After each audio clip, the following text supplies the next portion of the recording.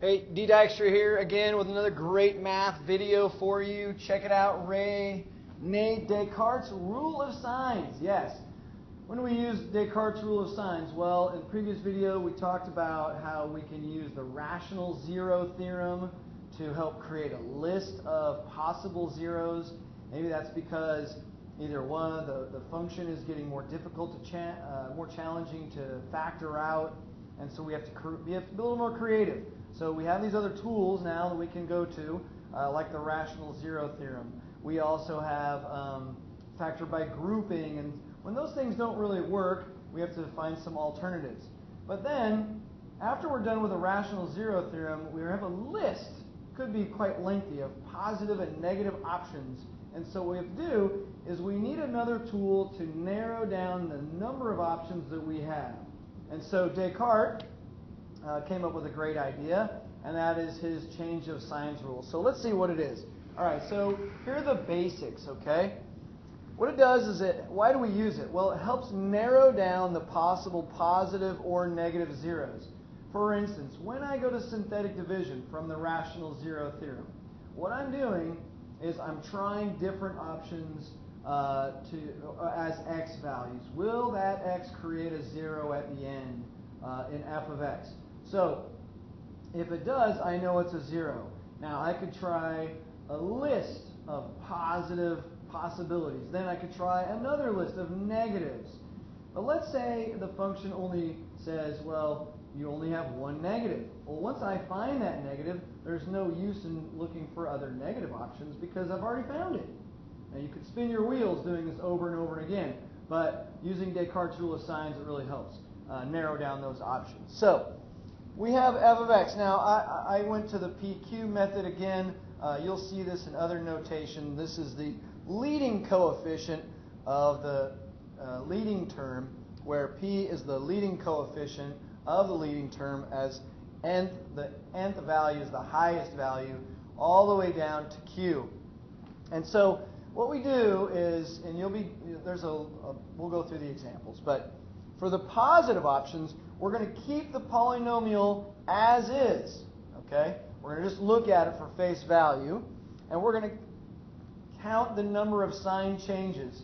So a sign change would be if I'm starting at a positive and I go to another positive, there's no sign change there. So that sign is just in between each term.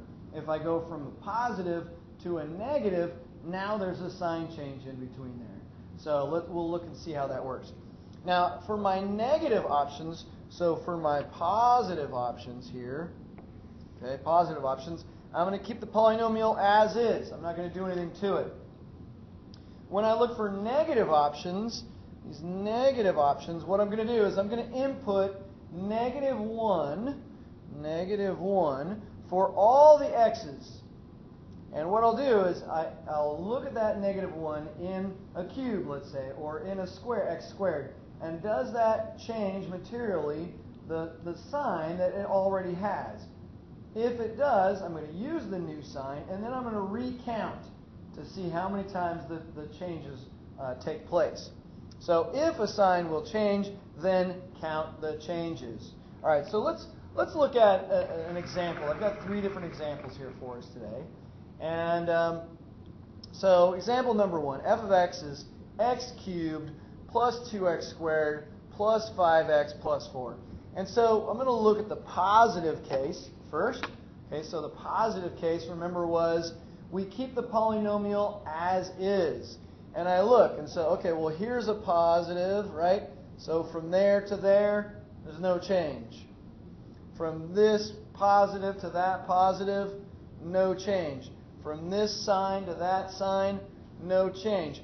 So in this case, in the positive case, there are no positive changes, so that means there are no positive factors or x values.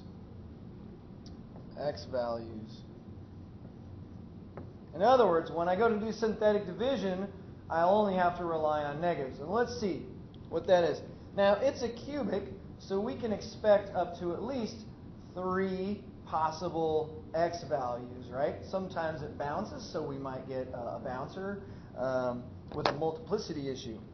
All right, so now in the negative case, again, what I'm going to do is, I'm going to switch sides over here. I'm going to put in a negative 1 for all these x's. So this will be negative 1 cubed, and this will be negative 1 squared, negative 1 there, and there's no there's no x value there. So let's see, x cubed, if I put a negative 1, I will get a negative, right? I'll get a negative sign out of that, because a negative times a negative is positive, times one more negative is a negative result. Now this time, negative 1 squared, well, that's a positive, right? So this sign stays positive. That's a positive. Now this one, negative 1 for this. That's going to change this to a negative 5, so I'll get a negative value there. And this one obviously stays the same. So again, now what I do is I count. Negative to positive. One sign change, right? Positive to negative. One sign change. Negative to positive. One sign change. And so there are 3 possible negative x values. So 3 negative x values. All right? That's how it works.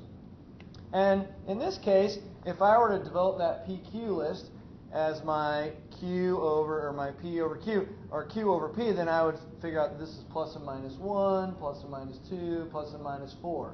And so I could spin my wheels trying to do positive values in synthetic division. I wouldn't need to do that. All right? So here we go. Let's look at another example. This one, x cubed plus x squared minus 4x minus 4. All right, let's look at the positive case. Positive case. So this has a positive in front of it, right? So we're going to go positive to positive. There's no sign change. But now look, we go from positive to negative. That's one sign change. Remember, the positive case, we leave it as is. We're not trying to change the values at all. We're just looking at it as is. Then we go negative to negative. That's a 0 change. So that means there's one positive option. One positive option. And we'll use that from our list, our PQ list. Let's look at the negative case. So again, I'm going to put in negative 1. Negative 1 cubed. Negative 1 squared. Negative 1 there. And that constant doesn't have anything. So what's going to happen if I put a negative 1 in this cubic? That's right, I'll get a negative out. Then negative 1 squared is going to stay positive.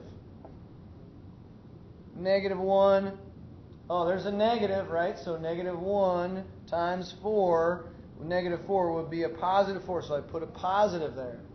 And this one is going to stay negative because there's a constant and I'm not multiplying it by anything. So let's look. I go negative to positive, one sign change. Positive to positive, no sign change. Positive to negative, one sign change. So there's 2 possible negative options. Now, each time we do this, we should theoretically add up to the highest value of our exponent, 3. Well, look. In the first example, we found 3. They were all negative. In the second example, we found 1 positive option, and we found 2, again, adding up to 3. All right, let's look at our final example.